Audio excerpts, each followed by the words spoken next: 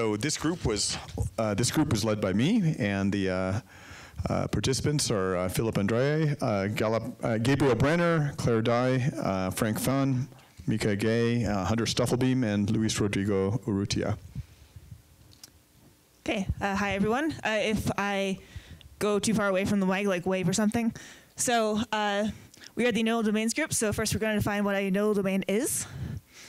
So we're working on a manifold. So think of like a smooth surface in possibly higher dimensions. And we can look at the eigenfunctions of the Laplacian on this manifold and ask, given some eigenfunction, we can define the nodal set as the set of points on the manifold where the eigenfunction equals 0. So these nodal sets will actually carve up our manifold. So we'll get these regions where the eigenfunction is either positive or negative. And we call these nodal domains. So here's an example. So we have a torus. One nice thing about the torus is that you can actually identify it with the square by gluing the top and bottom together. Then you get a little tube. Then you glue the ends of the tube together, and you get the nice little donut.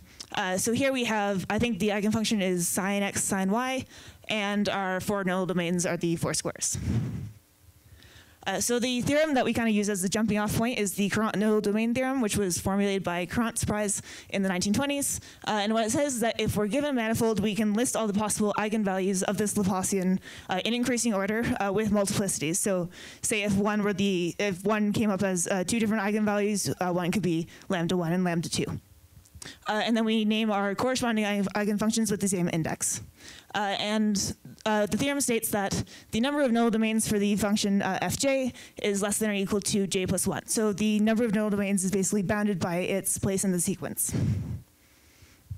So we pretty quickly specified just to the 2 torus. This is because we have these nice pictures, we can just look at squares, but also because we were able to pretty easily code the eigenfunctions because they have very explicit descriptions, and we were able to play around with some code to get some intuition for what was going on. Some pretty simple calculations show that any eigenvalue of some eigenfunction will have the form k squared plus l squared for k and l natural numbers.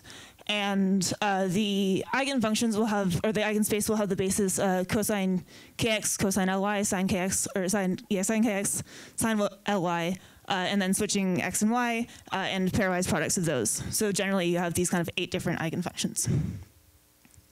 Just because of the periodicity of these functions, you can show that if k and l have a common factor, then you actually just get a tiling of the reduced case in your new nodal domain. So here we have k and l are 1 and 3 on the right, and 2 and 6 on the left, and we see that it's just a 2 by 2 tiling of the 1 and 3 case. Some of the actual number theoretic properties of the eigenvalue can tell you something about the eigenspace as well. So in this kind of most general case where lambda can only be written as k squared plus l squared in one way, so we have a unique sum of squares, then you have the 8-dimensional eigenspace as we had before. But if k is 0 or k equals L, you actually have a 4-dimensional eigenspace because you're kind of just doubling up on your eigenfunctions. And if lambda can be written as a sum of 2 or more different squares, then you actually can get much larger eigenspaces.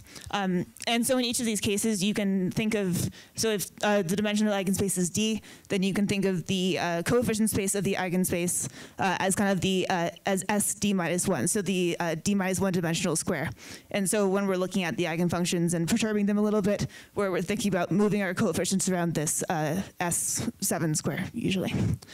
So now we kind of focused on the dimension 4 and dimension 8 cases because they're much more easy to understand. And now Rodrigo is going to talk about the k equals L case because we were able to get a pretty explicit description of what those will look like.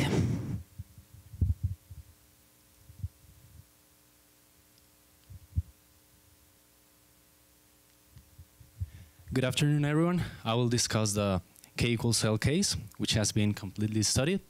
We can either have 2k or 2k squared nodal domains. If we consider k equals L equals 1, we have these eigenfunctions, fix one of the coefficients, change the other one.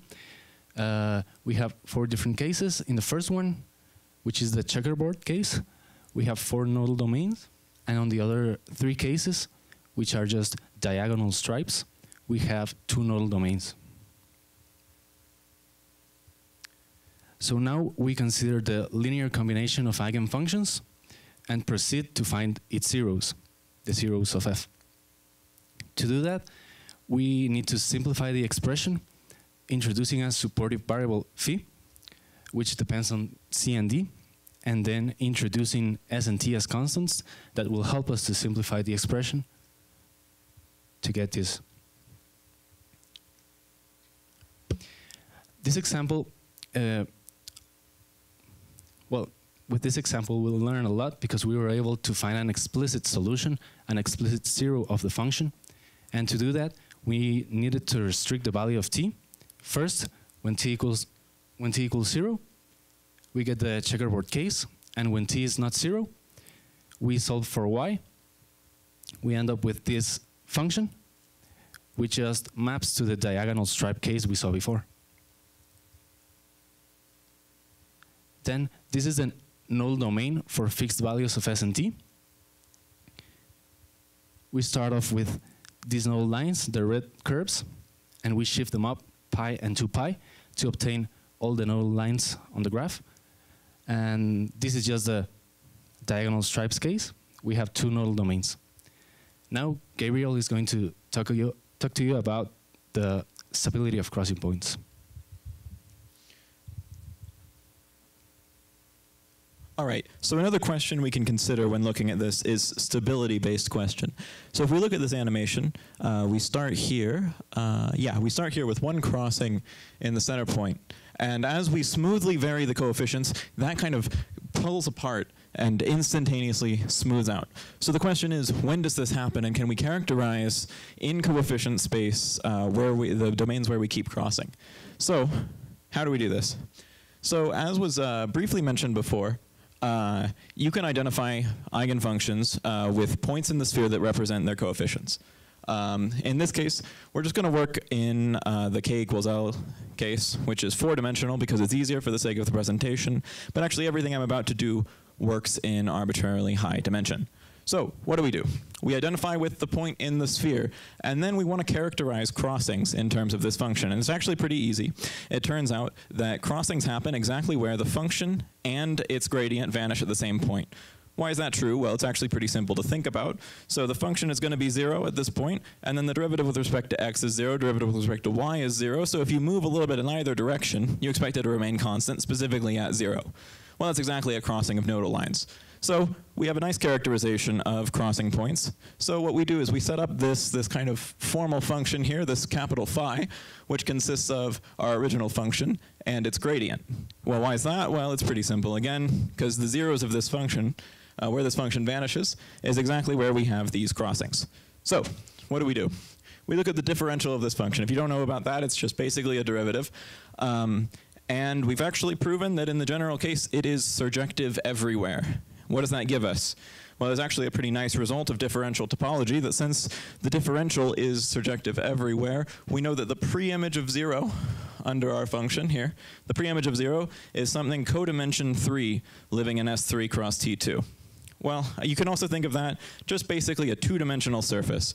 So that's nice. We have a nice characterization. We have this nice 2-dimensional surface.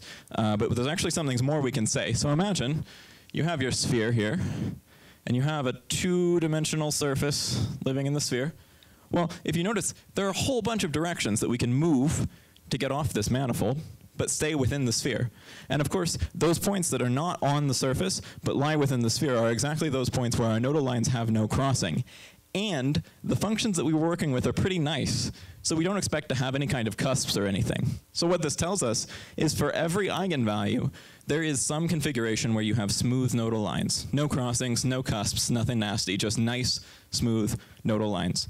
All right, so if you want to find out any more details about our work, Hunter has prepared a really nice note set that he'll be posting in the PCMI app after the presentation. And finally, I just want to say a big thank you to Dr. Mazzeo and Philip Andre for all their guidance throughout the project and PCMI for giving us this opportunity. Thanks.